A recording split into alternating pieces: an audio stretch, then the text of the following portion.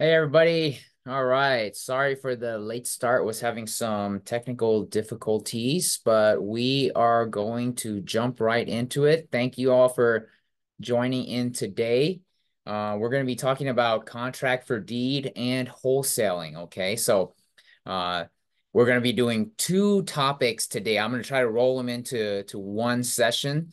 So hopefully you guys can stick with me. And if you guys want to blame anybody, blame Sammy because she wanted to know about contract for deed and for wholesaling. So I'm going to try to mush them in together. So there's going to be two PowerPoints. All right.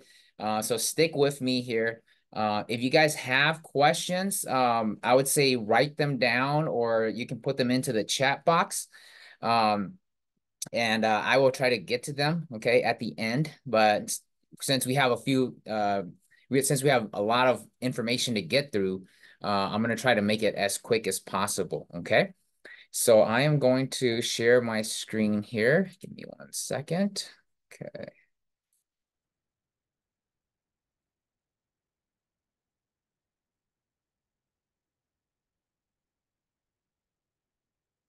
All right. So hopefully everybody can see the screen here.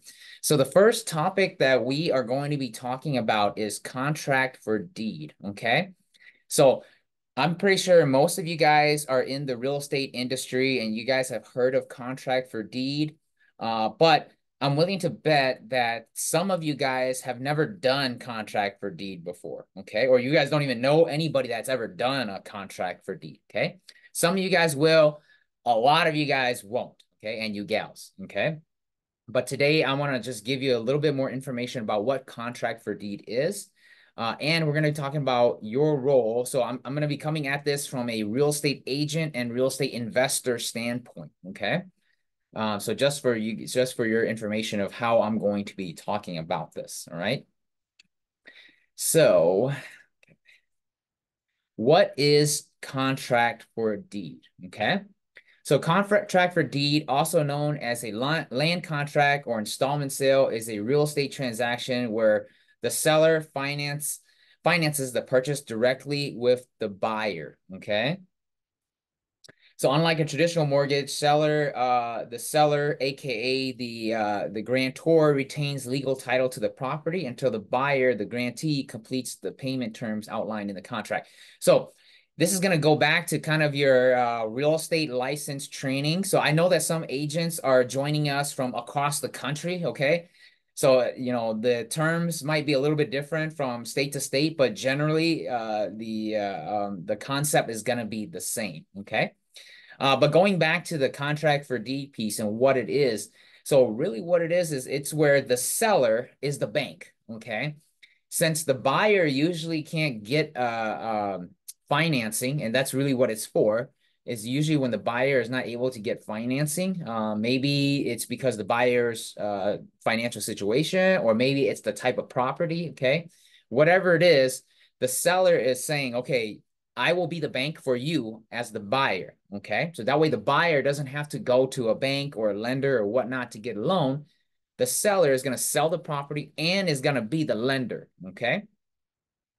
But the seller is going to hold the title to the property. Okay.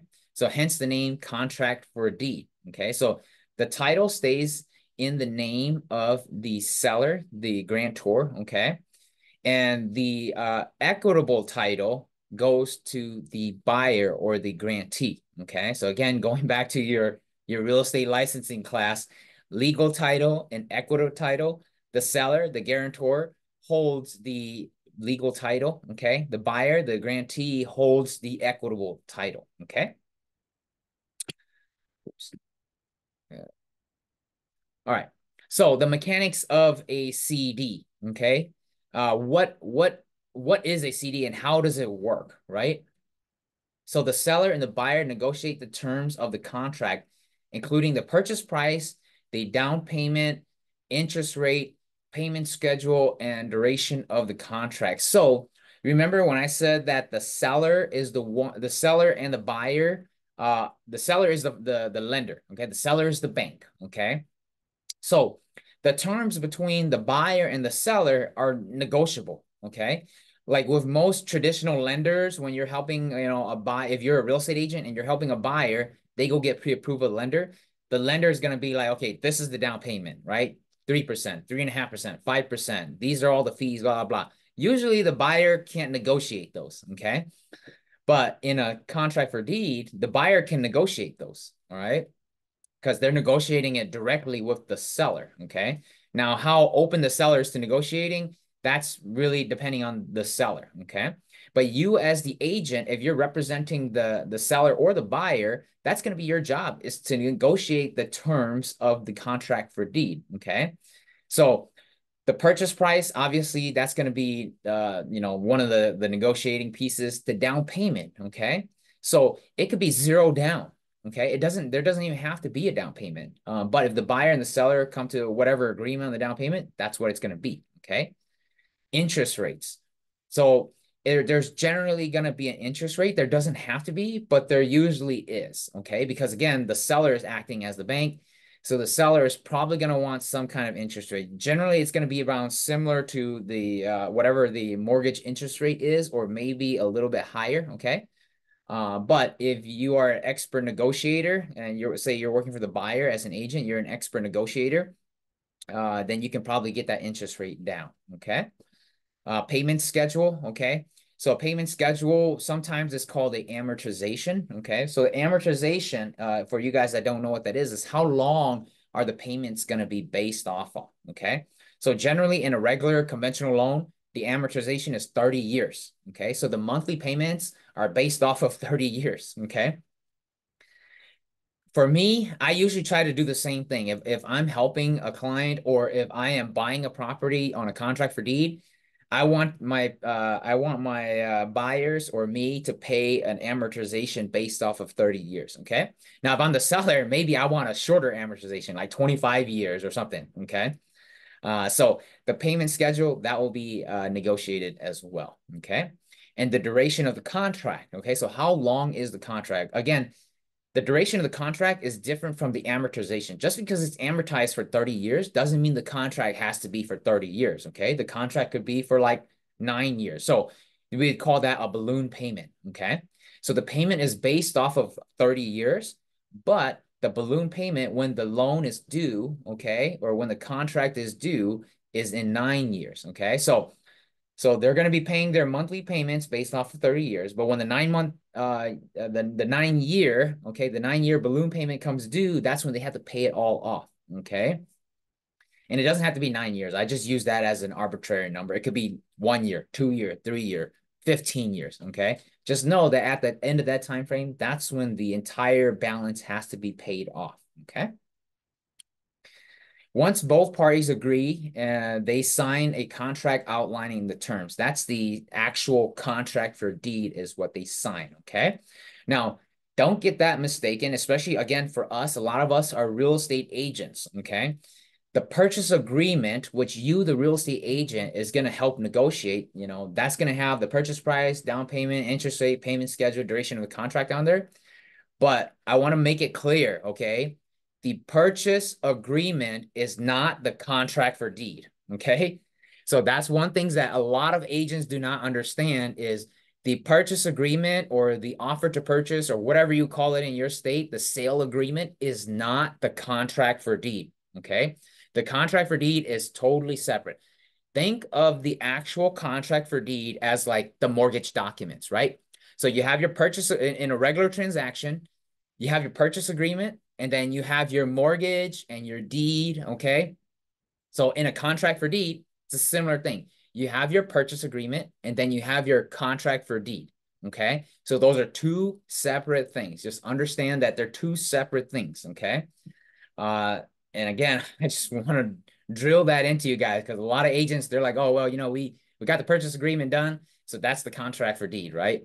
Wrong. Okay. You still need an actual contract for deed. And generally that contract for deed is going to be written up by an attorney, okay, a lawyer, or I suggest it to be written up by an attorney, okay? So you as the agent, unless you know how to write contract for deeds, unless you're an agent, unless your brokerage already has those documents for you, I would not write the contract for deed yourself if you are a real estate agent, okay? have an attorney do it. There's going to be a separate cost for that, but have the attorney write the contract, okay? Because, yeah, us agents, we don't have that contract, okay? The buyer takes possession of the property and makes regular payments to the seller, which typically includes a principal and interest. So again, just like with a regular loan, when the buyer gets the keys at the closing, okay, it's going to be a normal closing, close at the title company, same thing, okay? The title company is going to record the contract for deed and everything. So all of that is the same, okay? But every month, the buyer is going to make regular payments to the seller, just as if they're making your mortgage payments, okay? And it's probably going to include principal and interest, okay? And then maybe taxes and insurance, if that is all negotiated into there, okay? So they just make their payments normally and make sure that they make the payments according to what it's stated in the contract, okay? Okay, some legal considerations when doing contract for deed, okay? So while the buyer has equitable rights to the property, legal title remains in the seller's name or with the seller until the contract terms are fulfilled. So legally, that property is still owned by the seller, okay? The buyer just has equitable rights to the property. So what does all that mean, right? If you forgot everything after your course one of your real estate license and you're just like, okay, I passed the test, I'm just gonna dump all the equitable rights, legal rights, all that stuff. So equitable rights means that if there is any equity that's built up in the property, the buyer has rights to that. Okay, that's the equitable rights part. The legal rights part is who actually owns the property. Okay, so owning the property and owning the equity can be separated. All right. So in this situation, it is. Okay, so the buyer owns the equitable title, the seller owns the legal title. Okay. So, that's just something to think about. The seller can do some shady stuff if they want to, but hopefully the contract for deed has listed everything out in the contract. And that's the reason why I suggest it to be written by an attorney. Okay. So that way both sides can have some sort of protection within the contract. Okay. I know, kind of confusing, but that's what it is. Okay.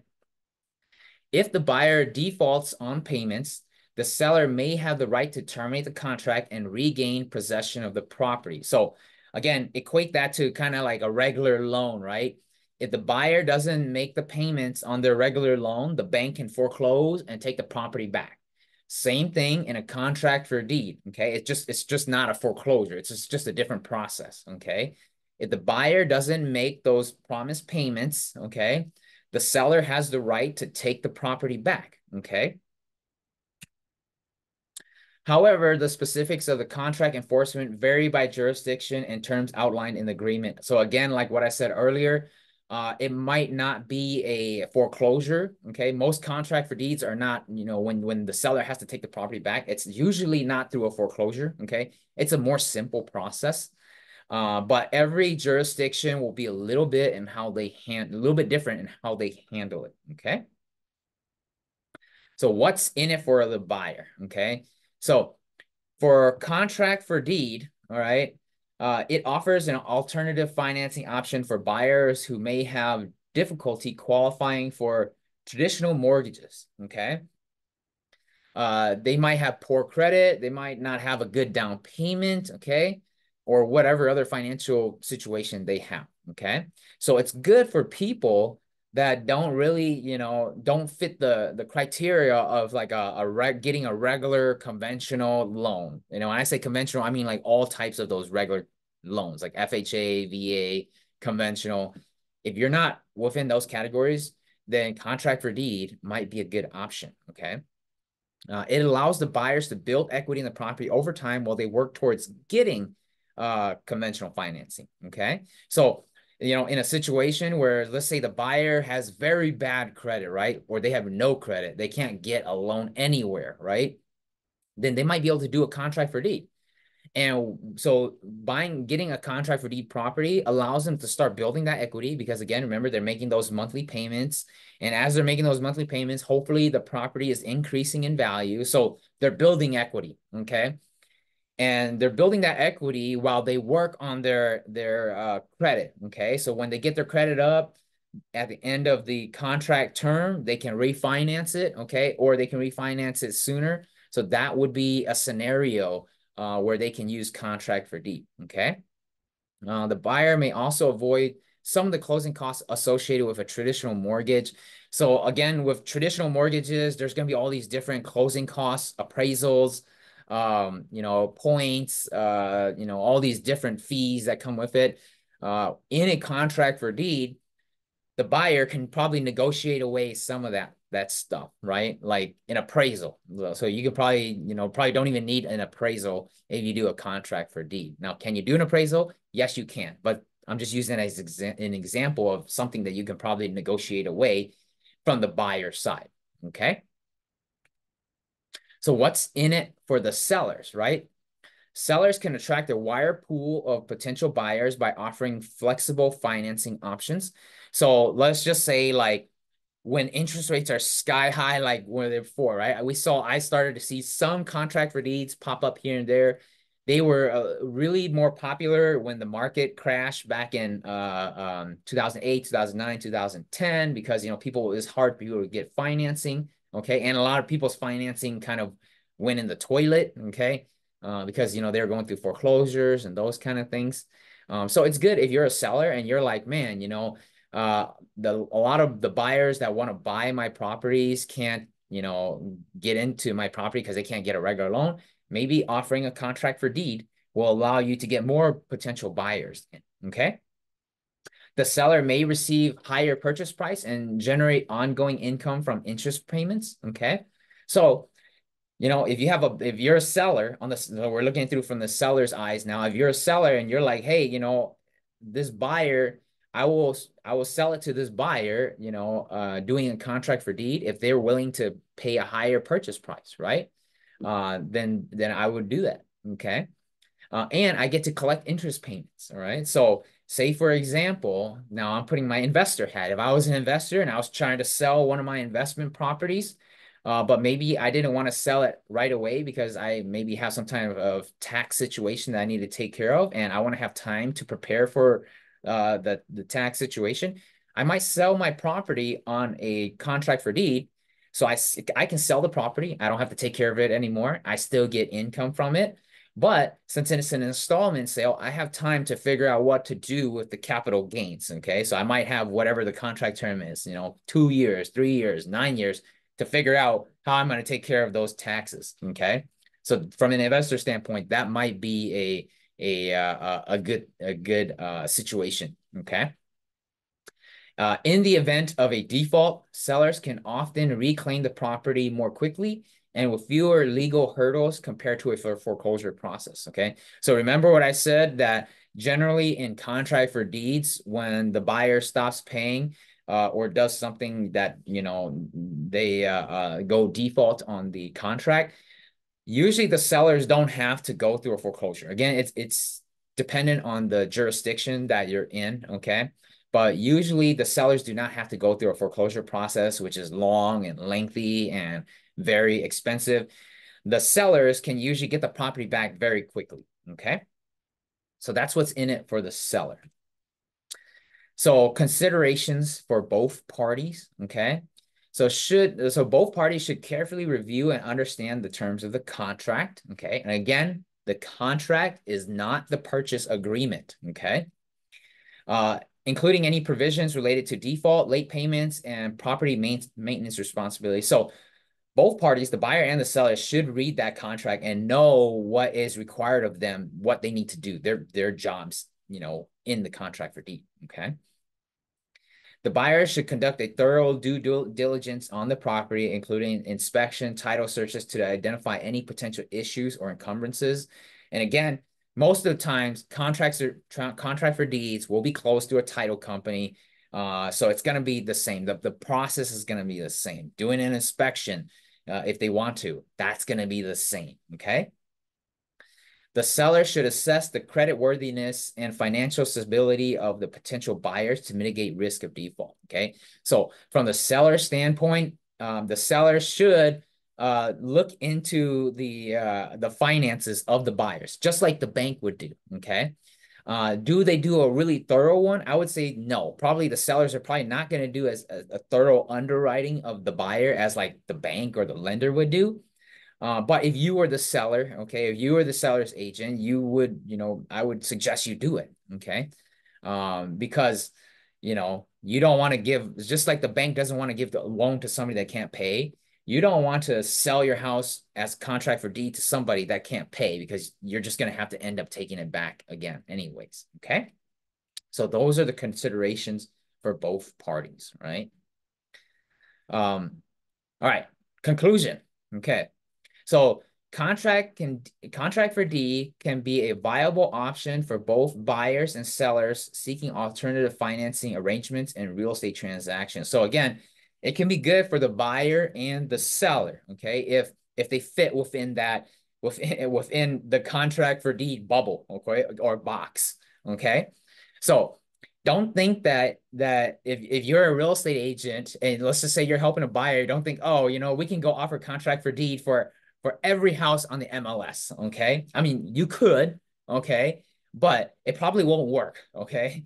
So it only works for a specific type of property, specific type of deal, okay? Again, think of contract for deed like just another loan, right? Another different type of loan. Just like conventional doesn't work for every type of property.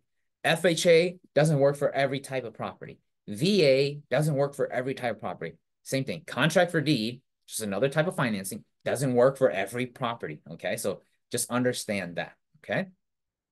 It's essential for both parties to fully understand their rights, obligation, and potential risks associated with this type of agreement. So again, the buyer and the seller should understand what the risks are in doing a contract for deed, okay?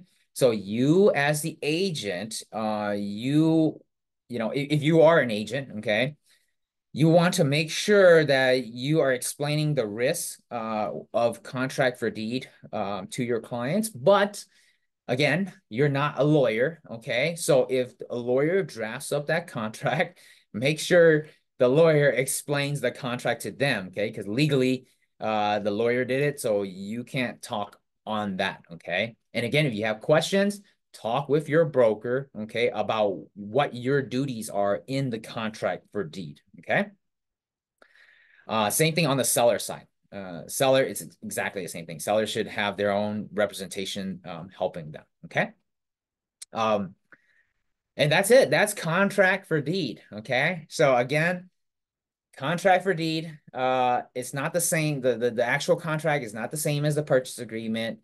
It's good for people that can't get up, the traditional types of financing. It's good for sellers if they want to have other options of selling their property, okay? And everybody's got to make sure that they understand what's going on in the contract for deed, okay? So that was like a super, very quick overview of contract for deed, okay? Uh, I'm going to open it up now. We're about halfway through, so I'm going to open it up now. If you guys have any questions for the contract for deed, okay? I'm going to look at the chat here. Okay. First, can the seller have a mortgage, or does the property have to be paid off? Okay. So the seller can still have a mortgage on the property. Generally, this works best with properties that are not does not have any loan on it. Okay. But can it have a loan? Yes. So that would be considered what we call a wrap, right? Not RAP, WRAP, a wrap, okay? So that would be a wraparound CD. So the contract, so you would have the house and the seller would have their loan that when they bought the property, they would have that, okay? The seller would have that mortgage, right? And the seller wants to sell it while they still have that mortgage. That is possible, okay? The contract for deed would wrap around the mortgage that's in place, okay? Now, how they set that up can be a little bit tricky because the money that they have to bring in from the buyer would have to be more than the money they're paying for the mortgage, okay? And both sides would have to figure out, okay, how will the mortgage be paid from the proceeds of the monthly payments from the buyer, okay? It can get a little confusing, but it is possible, okay? But the best way to do it is with a property that's free and clear, okay? All right, what happens if the seller dies while the buyer is still making payment? Who has the rights to the title? So the sellers, if the seller dies, okay, the property will pass to the seller's heirs, okay, or it would it would go through probate, okay. So it would get very complicated when the seller dies, but hopefully the actual contract will states what happens when if the seller dies, and how the estate is going to handle it. But generally, if the seller dies, the seller's estate becomes the owner of the title. Okay, that's where having a really good contract is very important. Okay, especially if you're the buyer. Okay, you want to make sure if the seller dies that you're not going to lose all the money that you've been paying into it. Okay. There is a contract for deed form in the MLS. Should we be using that? Okay, so generally, the contract for deed form in so I'm talking about the MLS here in Minnesota. Okay, everybody's MLS might be a little bit different, and the forms that you have might be a little bit different. From my understanding, the contract for deed forms in our MLS in North Star MLS is just for the purchase only. Okay, they are not the actual contract. Okay. So, and I think, and this is Sammy's question. So Sammy, I think, what you're thinking about is the contract for deed addendum. Okay. So that's just the addendum to the purchase agreement. Okay.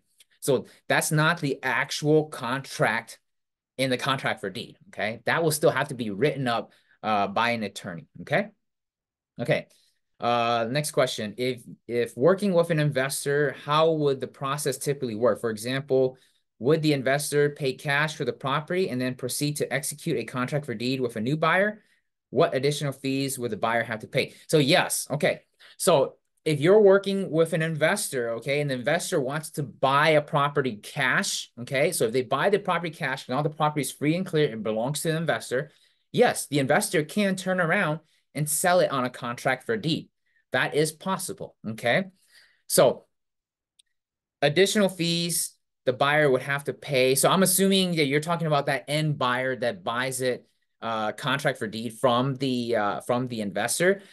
So those fees again would be negotiated between the buyer and the investor. Okay. You still will have your standard like closing cost fees and agent fees and all of that. But as far as the fees for the contract for deed from the investor and the end buyer, that's going to be negotiated between those two parties. Okay.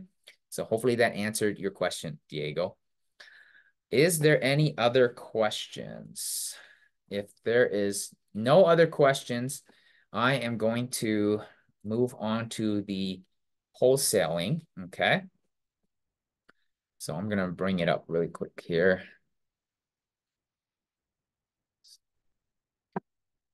Bear with me here.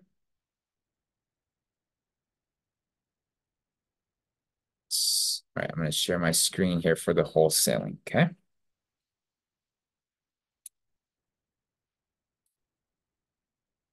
All right, so wholesaling, okay. So I'm pretty sure most of us understand or have heard of wholesaling, okay? So I'm just gonna kind of breeze through it a little bit. And again, same thing. If you have questions, put it into the chat box or at the end, then you can unmute yourself and ask it. Okay. But wholesaling, all right? So what is wholesaling? So real estate wholesaling is a method of investing in real estate where wholesaler contracts with the seller to buy a property, then assigns that contract to another buyer. Okay, so the wholesaler. Okay, so I'm gonna assume that the wholesaler is just a regular investor, not an agent. Okay, an agent can be a wholesaler as well. Okay. But let's just say they're just an investor that is not an agent, that doesn't have a license, right? And let's just say I'm the agent. I'm going to use an example. I'm the wholesaler. I'm the investor, right? And I approach a seller, okay? So I would say to the seller, say, hey, Mr. or Mrs. Seller, I see that you have your property for sale here. I want to purchase your property, okay? And I will purchase your property for X amount. Let's just say $100,000. So me as the investor and the seller, we execute a purchase agreement or a sale contract or OTP or whatever you call it in your state, okay? A sale agreement. We would execute a sale agreement saying that the seller would sell their property to me, okay?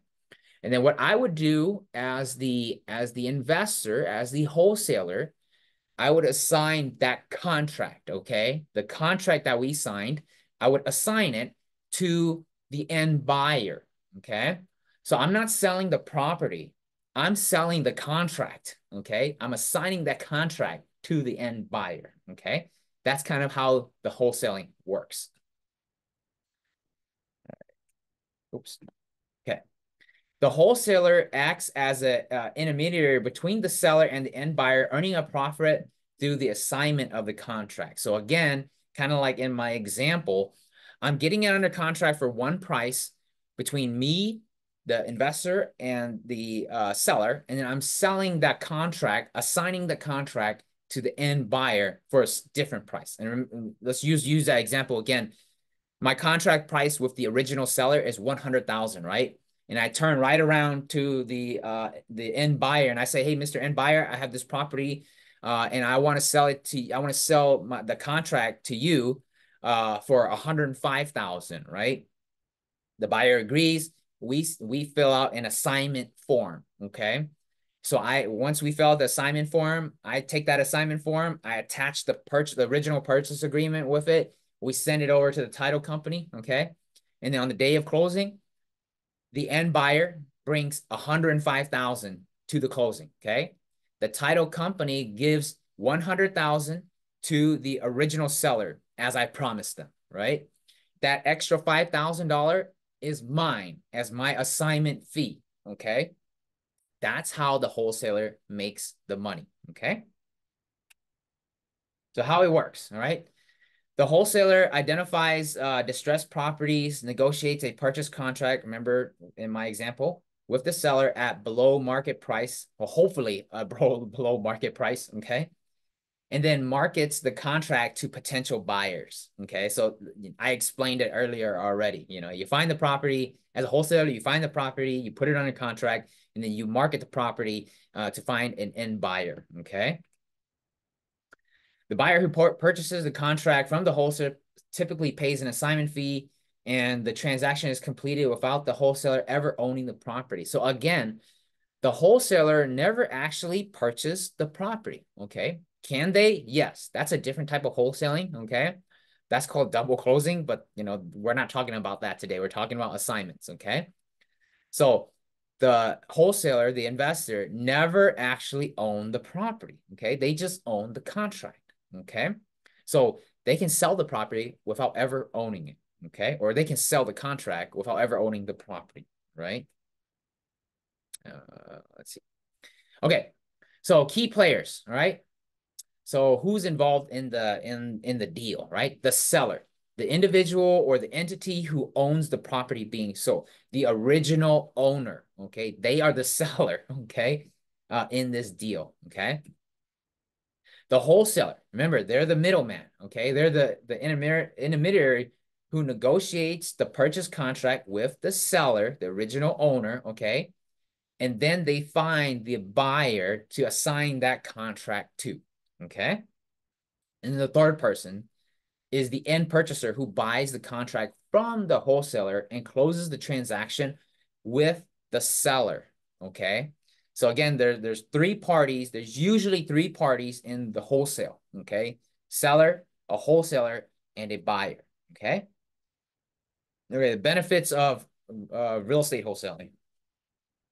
Low capital requirement, okay? So if you want to be a wholesaler, technically you can do it without any money because remember, again, you know, you never have to own that property, all right?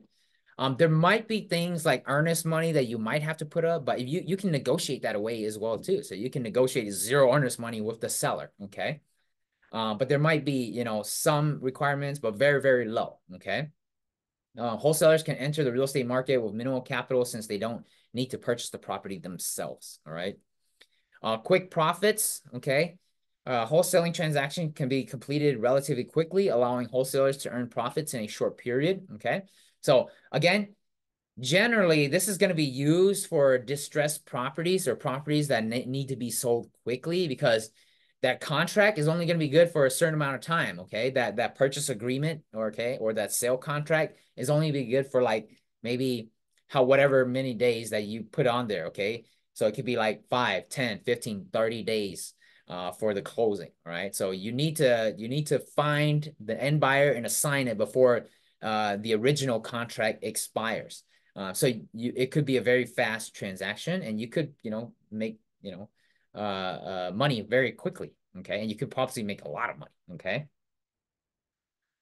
Um, so there's minimal risk. Okay. Wholesalers assume minimal risk since they're not responsible for financing or owning the property. Okay.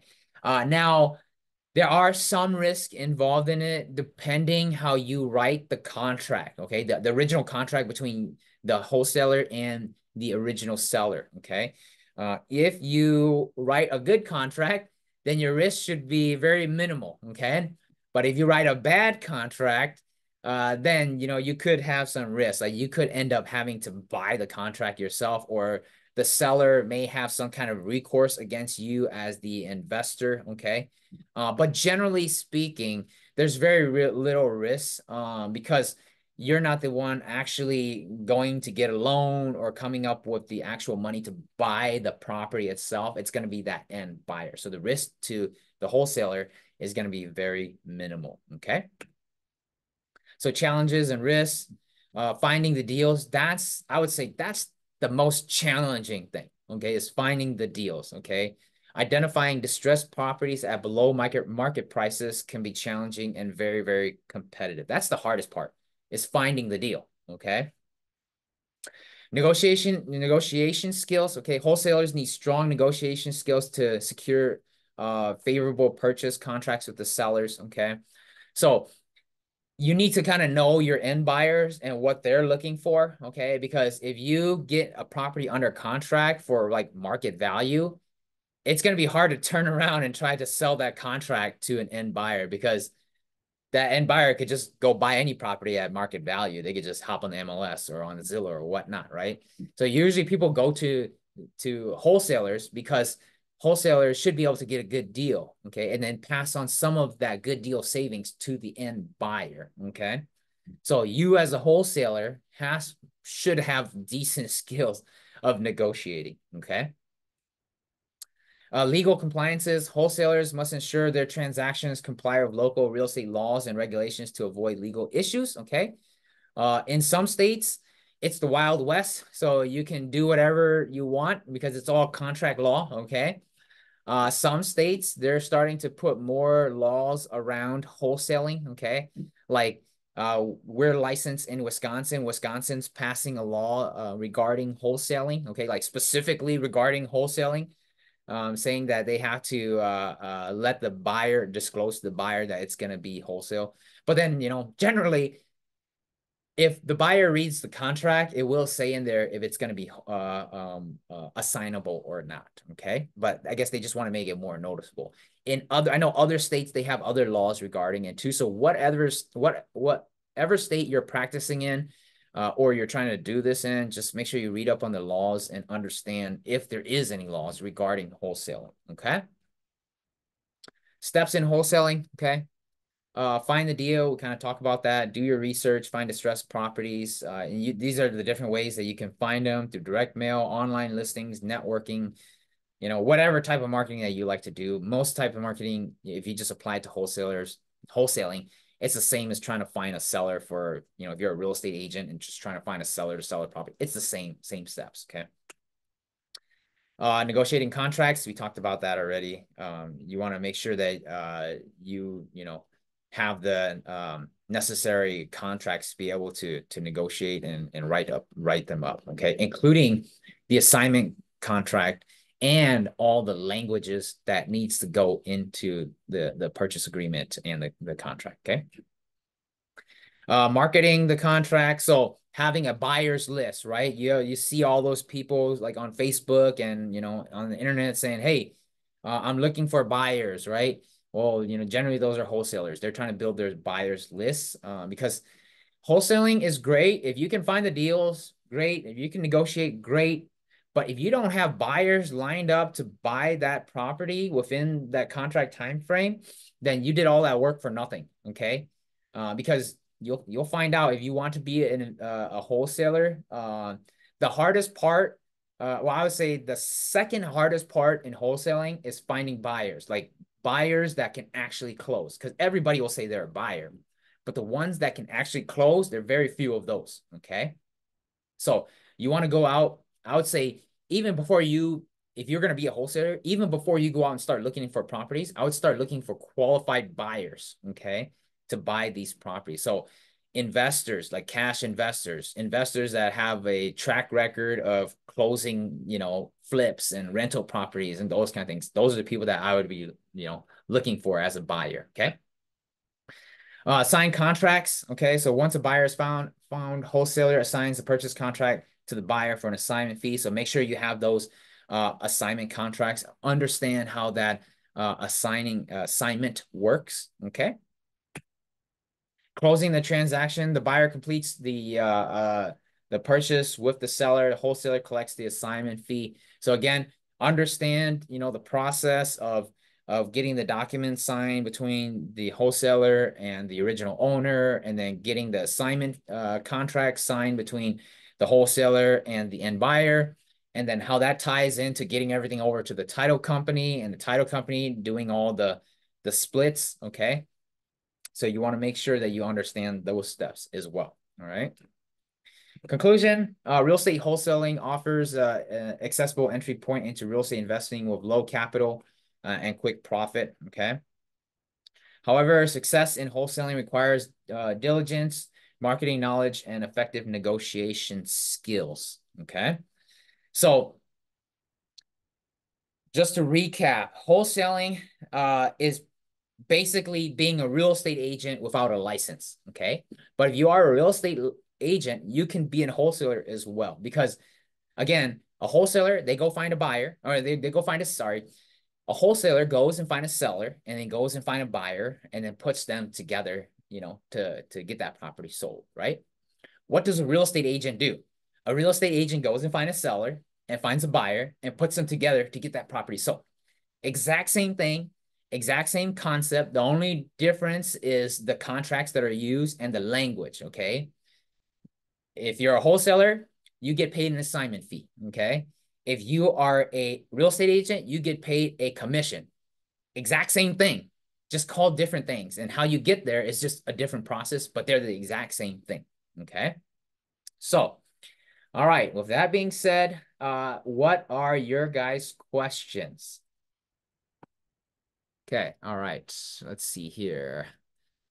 From Jay, when wholesaling as an agent, what kind of information would we have to disclose to the seller? Okay, so Jay, I know that you're in Minnesota. So Minnesota, you still have to disclose that you're a real estate agent. Okay, so I would definitely, pop out that agency relationship and transaction form and show them and go through that with them. Okay, that's a requirement. Okay, so if you're a licensed real estate agent in Minnesota, then yeah, you're going to have to disclose that you're an agent.